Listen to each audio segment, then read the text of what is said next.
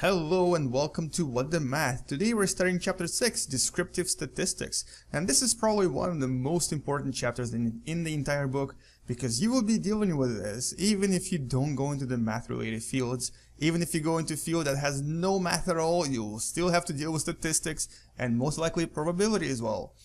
So today we're studying statistics. Let's start with what is statistics, and just a few terms, words that we have to know when using statistics. And the first question is, so what is statistics? Well, it's the study of data, and essentially it's the study of data on how to collect it, how to summarize it, and how to present it.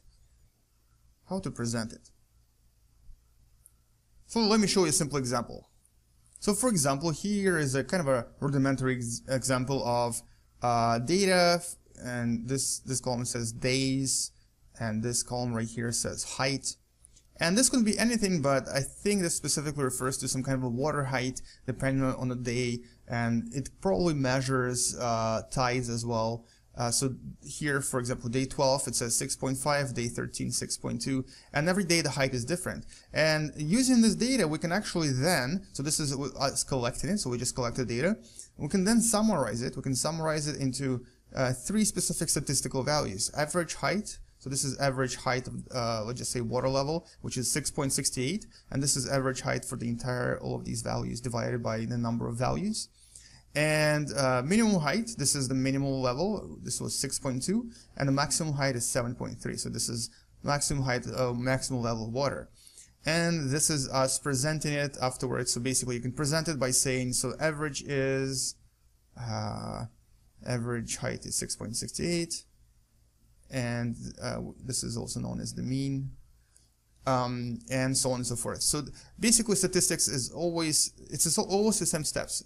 And the steps are, collect your data, so this is collection stage, then summarize it using mathematics, and then present it using words or sentences. And various educational fields, and actually various fields in general, use this type of mathematics. So for example, in medicine, medical field, testing drugs and testing various medications involves a lot of statistics.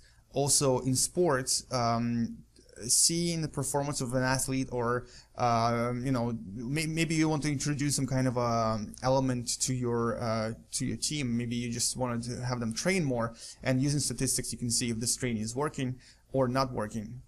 Obviously in fields like psychology, it's very, very useful.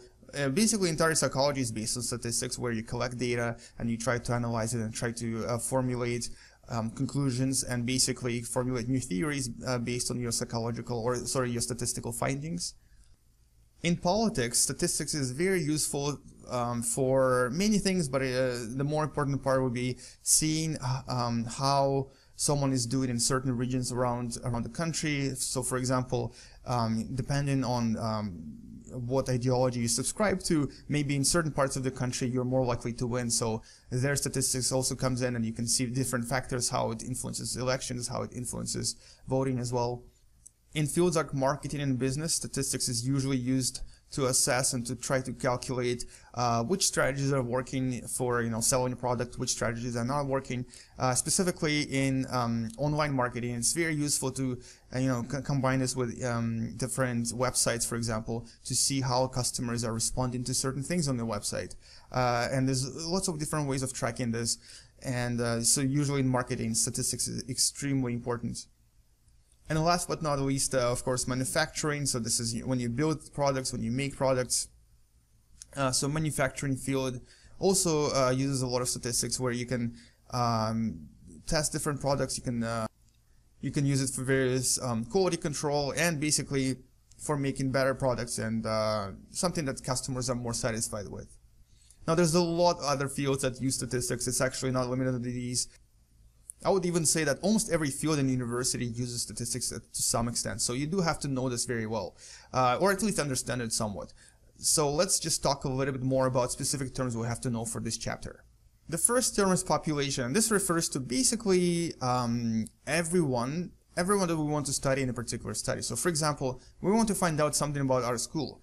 The entire school population is our population. So in this case, everybody in our school is our population. So everyone. And this doesn't have to be people actually. This can be anything. This can be animals. This can be just simple numbers. But we call this whole thing population. The second word related to population is sample. Now, sample is a tiny part of the population that includes part of the population. So this is actually, I should have drawn this a little bit bigger, but this is people inside. And this is sample. Essentially what sample is, it's the part of population that you take or zoom in onto in order for you to do your study. Because sometimes you can't really study everybody. It's really impossible to study everyone in the population. You have to take a sample and study that and then make your conclusion based on what you found here and then basically apply it to the whole population.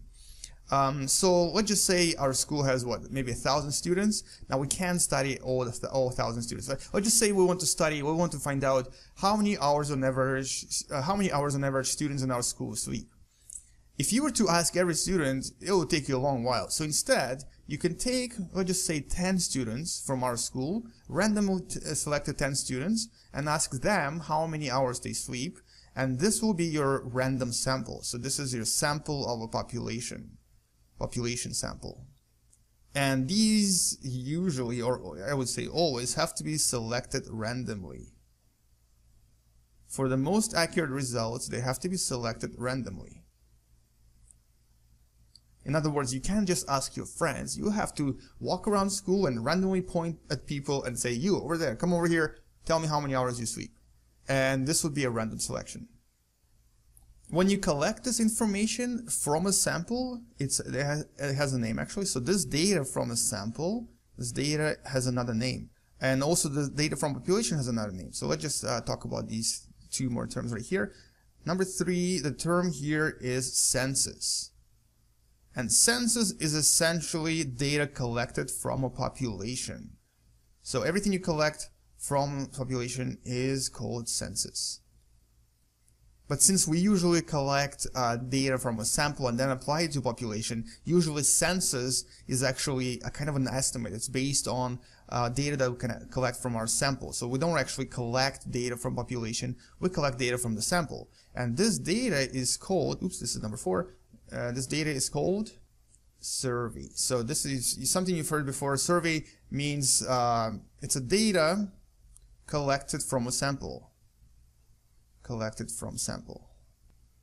So once you have your survey, you can come to conclusion, have your results, and then apply this survey to make it into a census, and this will apply to the whole population. Another term here is parameter, and parameter has the word meter in it, so it means it measures something. And what it measures is, this is basically a numerical value or numerical measurement value of something in the population, of a population, or actually of some aspect of population. So in our case, we're talking about hours of sleep. So numerical value of 4 hours that someone in our school got as a sleep last night, this will be a parameter in our population. And the last word here is statistic singular. I don't know how to spell it, statistic. Statistic refers to data gathered from a sample. Oops. Data gathered from a sample that is then used to estimate a parameter. Used to estimate parameters. So basically, statistic is used for parameter estimation. So they're kind of related to each other. So these are the 6 terms that you really should be familiar with. Try to remember what they mean, try to understand them. Now, before we finish this video, let's just quickly talk about types of statistics that we'll be studying and just the types of statistics that actually exist. So there are 2 major types of statistics that we will be touching on, or just that exist in general. So there's categorical and also quantitative, and this just means numbers, so this is numerical in other words. Whereas this involves just categories or words. An example here would be gender. So a category of gender. So males and females, or operating systems. So, you know, do people use Windows, or do people use Mac, iOS, or do people use Linux, operating systems? Or things like cars, you know, what car do you drive? So these are categories. Quantitative are basically numbers, 4, 7, 8.2. So these are quantitative statistics. Furthermore, quantitative actually can be divided or subdivided into 2 more. One of them is called discrete statistics, and the other one is called continuous. In discrete statistics, you have discrete numbers, so like numbers like 1, 2, 4, so whole numbers in other words, and these are usually result of counting something, result of counting, let's just say people, how many people pass through a gate, or how many fingers I have on my hand, or people have on their hands in general, on average. Sometimes it's 4, sometimes it's 6. Whereas continuous is any number from basically minus infinity to infinity, including fractions and so on and so forth. So 8.6, 7 divided by 2, and so on. So this is usually a result of measurement or measuring something. So, for example, height of a player on a team, or in our case, the example we used before, how many hours students sleep in our school per day. So this would be an example of continuous quantitative statistics. And that's really it for the first subchapter of chapter 6. Essentially, this is the vocabulary we'll be using, something that you have to understand, because this is a super important field, and it's something that you'll definitely experience in life again. So try to understand what these are, what these mean, because we'll need to focus on this chapter for next 2 weeks. It's going to be a pretty difficult chapter, and it's actually kind of fun. I find it fun. Hopefully you'll find it fun too, especially when we get to do some experiments. Alright, thank you for watching, and bye-bye. Good luck to you.